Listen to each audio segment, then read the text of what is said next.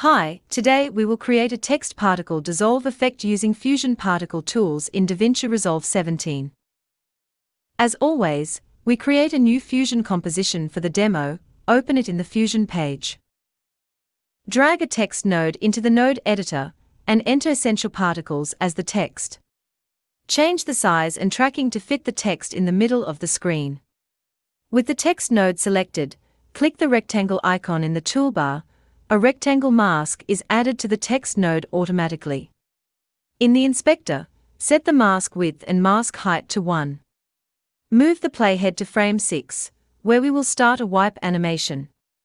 Enable the keyframe for the rectangle mask center. Move to frame 36, which will be the end of the animation. Change the X value until the title disappears. Move the playhead to the middle of the animation, so that we can review the edge result as we adjust the soft edge values. Now we have a wipeout effect applied to the text title. Drag a P-emitter and P-render from the toolbar into the editor. With the P-emitter node selected, go to the Region tab in the inspector. Set the region from sphere to bitmap, and a yellow region bitmap input is added to the emitter node. Connect the text node to bitmap input, and merge the P-render node with the text node. In the inspector of the emitter node, set the number to 1000. Particles are emitted in the text title as we move the playhead forward. While the emitter node is selected, press Shift Space to bring up the tool selection window. Find and add P-turbulence after the emitter node. Adjust the turbulence X-Y-Z strength to get a dissolving result that we like. Next, we need to create an animated mask for the emitter so that particles are emitted along with the text letters wiping away. Click the empty spot in the editor to make sure no node is selected. Press Shift Space and find Time Speed, add to the editor. Connect the rectangle output to the time speed's input, and drag the time speed into the left viewer. Go to the inspector and change the delay to 5 frames. This will give us a delayed and animated mask of the rectangle mask. Bring the rectangle node into the right viewer, so that we can compare the differences. As we move the playhead forward, the wiping effect in the left viewer falls behind by 5 frames.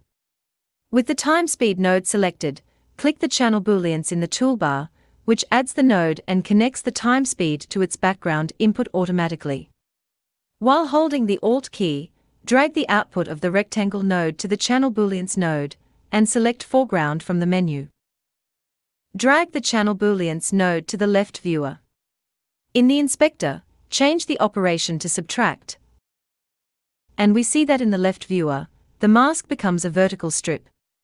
Now as we move the playhead, the strip mask follows the main rectangle mask. Select the text node, press Ctrl+C to create a copy, press Ctrl+Shift+V or right-click to bring up the menu, and select Paste Instance to add an instance of the text node into the node editor.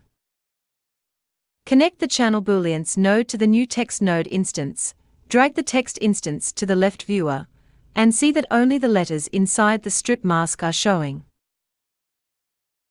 Disconnect the emitter node from the original text node, and link to the new text instance, which will limit the emitter to emit particles only for the letters showing, not before or after. Let's drag the media out node into the right viewer, so that we can see the final result. Move the playhead, and we can see that particles are showing as the wiping goes right. But they seem to stay on the screen for the rest of the clip. Select the emitter node, go to the inspector. We can simply adjust the lifespan value to shorten, or extend the time the particles stay visible on the screen. For this demo, I leave it with the default 100 frames.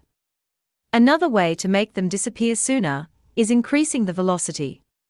It behaves like a blowing wind. In the velocity section, increase the velocity a bit, and check the result. Now the particles are blown to the right and disappear. Adjust the angle and angle variance to make the wind blowing effect a bit more natural. Select the turbulence node, and play with the strength parameters, until we achieve a result to our liking. Now it looks good. There is one more thing. If we change the text color and review the result, the particles are still white, not the new text color. Select the emitter node in the inspector, change color to use color from region. Now the particles are emitted in the text color. If you want to change size of the particles, go to the Style tab in the inspector, set the style to blob, which allows you to adjust particle sizes in the size control section. That's all for today. Thanks for watching, and see you next time.